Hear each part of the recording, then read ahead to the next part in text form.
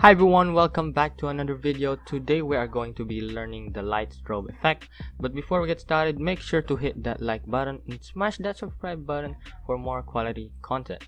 And if you guys would like a tutorial about the transition, then make sure to hit that like button down below. Cue the intro.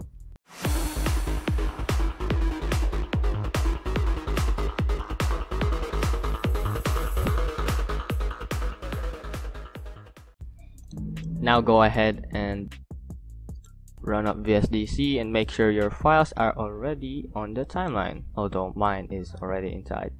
So these are the videos that I'm going to be using, just so you guys know before of the effect. Now this is a really simple tutorial really. The trick is just to add a rectangle. Let's do that. And then press this, set the same size as the parent has. Then go ahead. Now you can choose the color, any color at least. I'm gonna start with blue maybe. And then make sure the duration is not that long. So there you go. And as you can see, now it looks really wrong right now, but if we go and put it to lighten, it will look a lot better. Now this is the target, that it only shows up a mere moment, that it doesn't show up like a long time. So that's what we want. Now you can either do lighten or overlay. Both are good results, but if you're looking for more bright and colorful party, this one does. But if you're looking for a really like cool club party, or like it's a really dark one, you can choose the overlay blending mode. You can also decrease the opacity. As you can see, 60 is fine. Now you don't have to like keep adding rectangles something. Just select this one rectangle and then paste it. Ooh, don't adjust that. Then place it in another timeline. There you go. You can also change the color.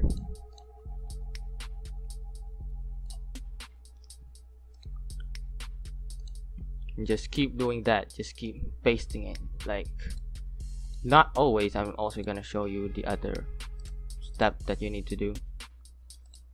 Keep changing the color. And then one more time, keep changing it.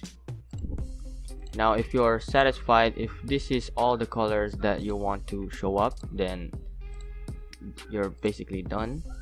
And then you just need to select all 4 of those and then Control C, Control V, then no, don't do that, move them to the timeline here, or at least after the few stuff.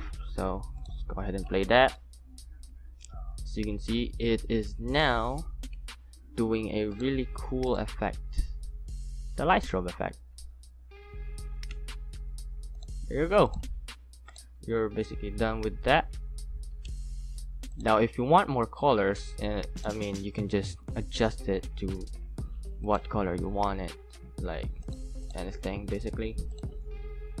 Now I'm just gonna add other more light strobes to the other things. There you go.